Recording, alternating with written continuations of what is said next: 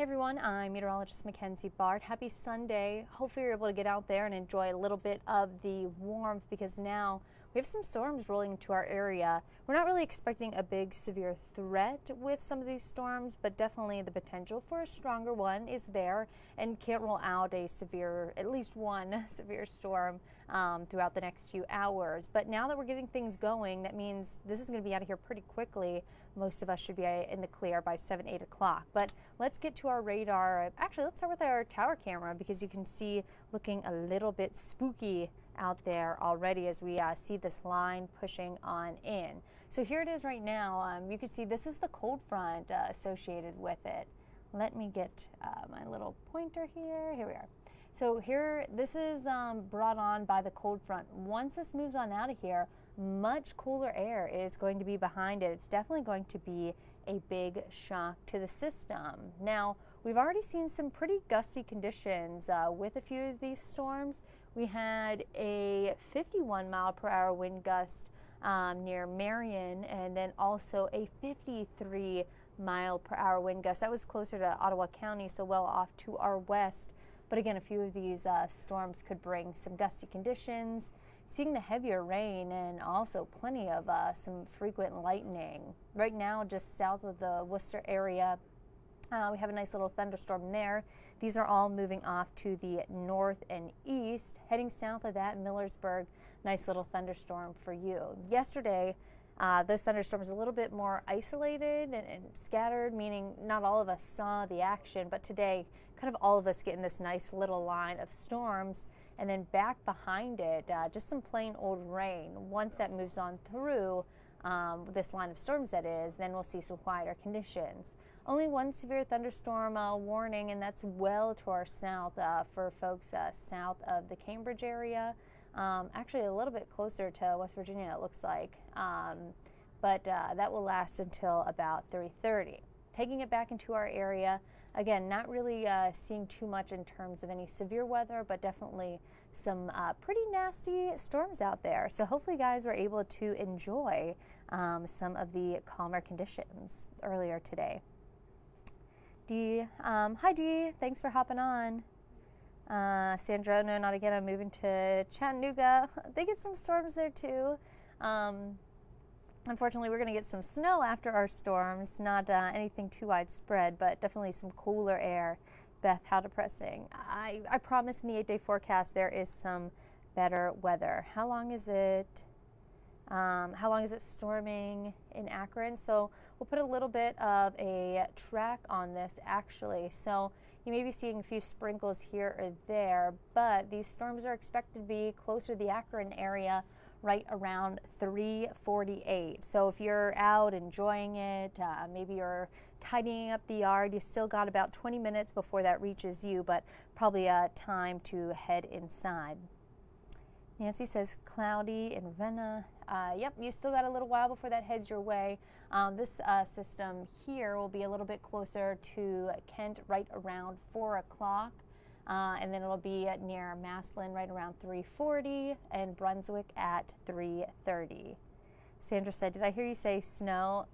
We'll get to that in a little bit. Yeah, we do have the chance for a few snowflakes, at least wet snowflakes. Nothing that'll accumulate, but you may see one or two fly through the air depending on where you're living.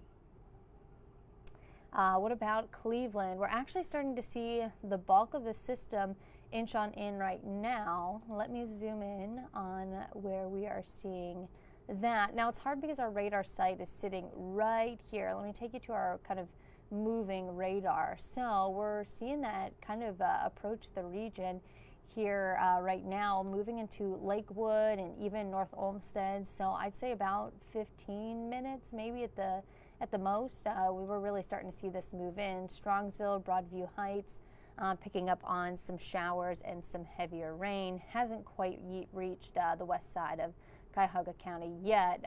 Has not reached our friends in the Snowbelt either.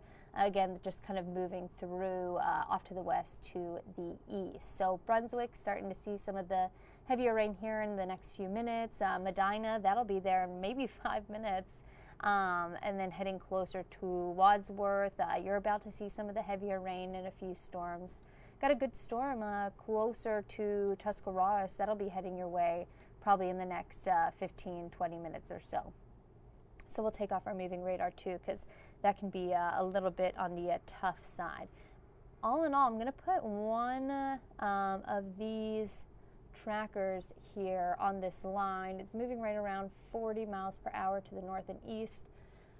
So looking to be near Menor right around 4 o'clock. That means for folks well off to our east, like near Ashtabula County, still maybe have like an hour or two before that reaches you.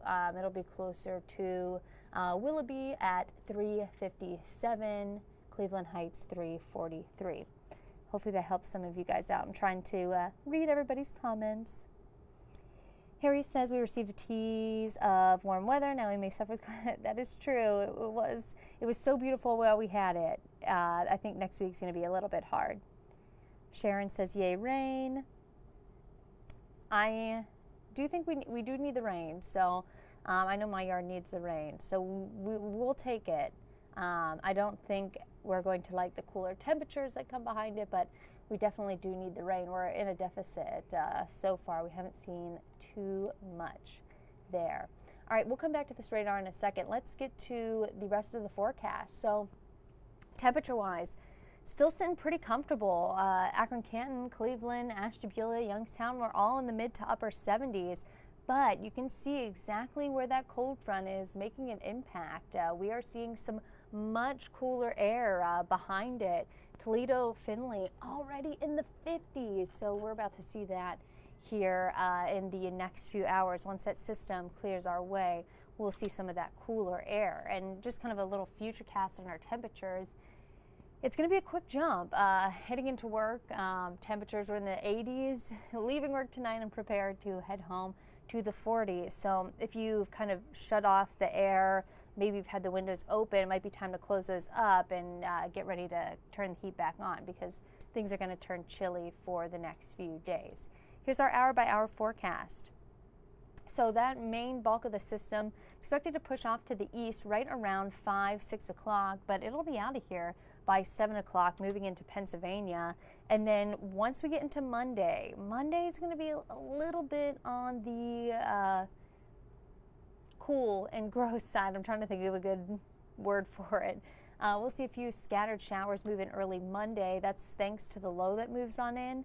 And then drizzle, some sleet, maybe even a wet snowflake or two, pretty much covering the area Monday afternoon, changing into rain throughout Monday evening, but then Monday night into Tuesday, we'll see a few lake effect flurries set up for our snowbelt region. That's going to be right in here. So folks in Ashtabula, Lake and Geauga County, even some parts of northeastern Cuyahoga County, you may see a few snowflakes if you're getting up early on Tuesday. Nothing that's really expecting to accumulate too much, but we will be feeling a little bit more like winter, kind of going into the reverse. So just a quick peek at the 8-day forecast, because we are asking, do you want to know when we're going to get some warmer temperatures? Well, it is going to come in the kind of tail end of things heading into next week. Monday, Tuesday, a bit of a shock to the system, 40s, but we'll be back in the 50s, near 70 by Thursday, Friday. Next chance for rain Friday into Saturday, and that'll cool temperatures off again, and we'll kind of see a stretch of some cooler air, but it does look like later on this upcoming week we will get that warmer air back in here. Let's get back to the radar. Someone asked if gusty temperatures, or gusty winds, gusty temperatures, you can see. Will we get inches of snow? No.